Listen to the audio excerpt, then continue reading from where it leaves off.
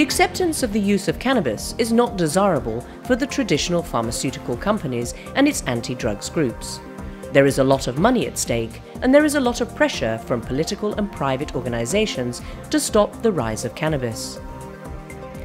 Patrick Kennedy, son of the late Senator Ted Kennedy, founded an advocacy group, Project SAM, Smart Approaches to Marijuana, which opposes the growing state and federal efforts to legalize pot. My guest tonight is a former congressman who now leads an anti-marijuana lobbying group. I'm for keeping it illegal, but I'm for alternative sentencing. Investigative journalist Li Fang of The Nation found out that anti-cannabis lobbyists are financially supported by big pharmaceutical companies. Companies like Purdue Pharma, the manufacturer of OxyContin, the highly addictive painkiller, and has been linked to thousands of overdose deaths nationwide. And also the firing of a University of Arizona faculty member, Suzanne Sicily, shows that the influence of anti-cannabis lobbyists is huge. Her firing halted the research of medical marijuana as a treatment for post-traumatic stress disorder.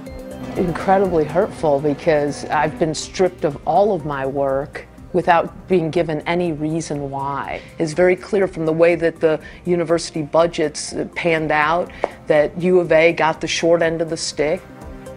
Sicily says the battle is not over. She is asking the university to reinstate her. If she fails, she intends to try to get another university to take on the project.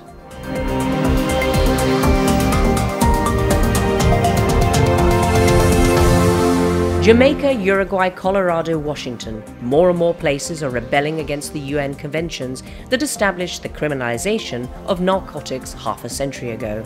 But the latest organization to weigh in against the UN's line is rather surprising. It is a branch of the UN itself. A report just published by the World Health Organization, an agency of the United Nations, makes a discreet but clear call to decriminalize drugs. And not just cannabis. The report goes as far as recommending the decriminalization of injecting drugs, which implies the harder sort. The conclusions of the World Health Organization reinforce the conclusions of the UN Declaration in Vienna earlier this year. The war on drugs, of course, has generated violence and suffering because of the violence. It makes me hopeful, and definitely that you can see at least that things are changing, and that's definitely hopeful.